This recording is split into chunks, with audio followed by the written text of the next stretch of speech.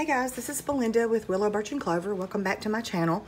I've got a few new things that I've added to my Etsy shop that I just wanted to share with you. I made some raw edge applique and free motion sewing panels.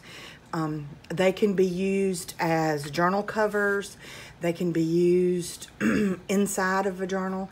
You can use one on the front and the back cover. You can use these in your own art. You can frame them, just whatever you want to do with them.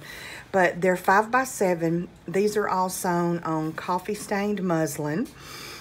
This one is called Silly Little Birds, and it has book page flowers with bling, and the birds themselves are actually vintage quilt scraps, and it has the word joy pinned on there. And I left the stabilizer on the back of all of them, so you can tear that off, or it will help give it body if you want to attach it to a thinner journal cover. But this one, like I said, is called Sweet Little Birdies, and I'll have a link down below to each one. This one is called Bloom, and it is free motion flowers on coffee stained muslin, and there's the word Bloom that I free motion sewed.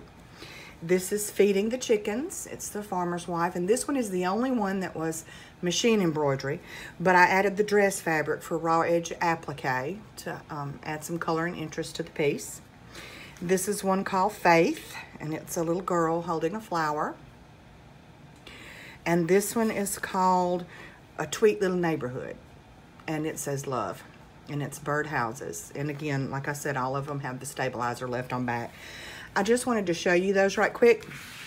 I will include a link to each one down below in my Etsy shop, so take a look if you're interested. Thanks so much for watching, and have a good evening. Bye-bye.